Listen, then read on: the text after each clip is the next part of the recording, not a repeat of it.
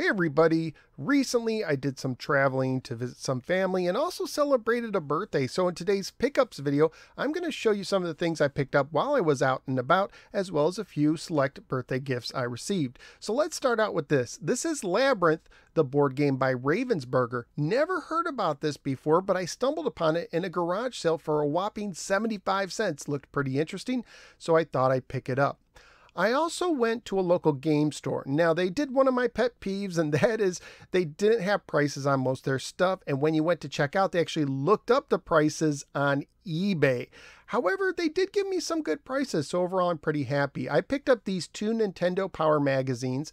Well read, not in great condition, but they both still have their posters. They were $5 a piece. I also picked up two Atari 2600 games to reacquire for my collection. That is Turmoil as well as Gyrus. I already did reviews on both of these, but after reviewing the games, I sold them, and now I kind of want to rebuild my collection and focus on getting rid of doubles instead, so it's nice to reacquire those too. Turmoil cost me only $5, Gyrus was $10.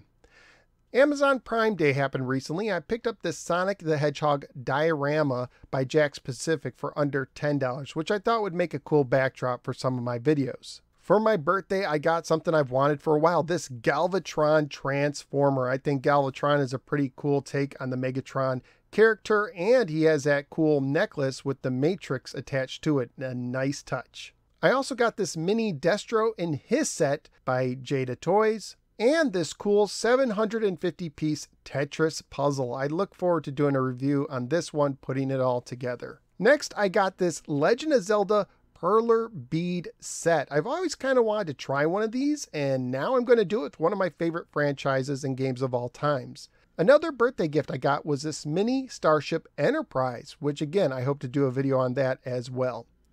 I went to a thrift store, and for about $2 I picked up this, The Adventures of Batman, on a 2-disc DVD set. This is very cool, and my kids enjoyed these old cartoons as well.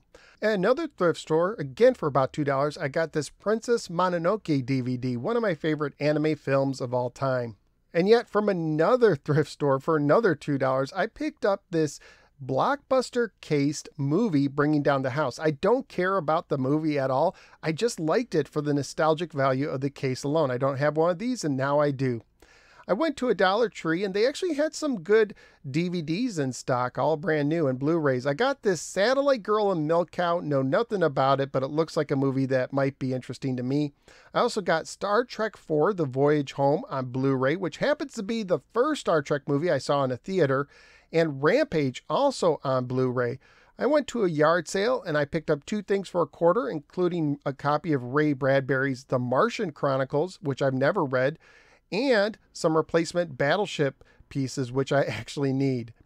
We went to a Burger King, and in the kids' meals, they were giving these mashup Looney Tunes DC superhero toys. One of my girls got this Daffy Duck Batman mashup, which she decided to give to me because I'm such a huge Batman fan. I think it's pretty cool. I also picked up some Hot Wheels, you know me. So I went to a Dollar General that had a mix of 2022 and 2023 Hot Wheels. That includes this Snoopy Hot Wheel, this Braille Hot Wheel. There's actually Braille both on the plastic itself and the car itself, if you can read Braille. And this Corvette from the 80s series, which I've been kind of digging. And this Toyota van on a series of cars I already did from the 2023 set. Now I have the 2022 version. I went to a Meijer during my travels. They had two Hot Wheels I hadn't seen before that I picked up. This version of the Batmobile, and my favorite Hot Wheel from the video. I've been looking for one of these for over a year, and that is the Land Speeder from Star Wars. They came out last year, 2022, never found one, but I was very excited to grab this 2023 version.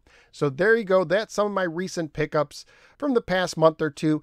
Let me know if there's anything you think is really cool in these pickups or something you want to see me make a video on in the comments below, and I will see you next time.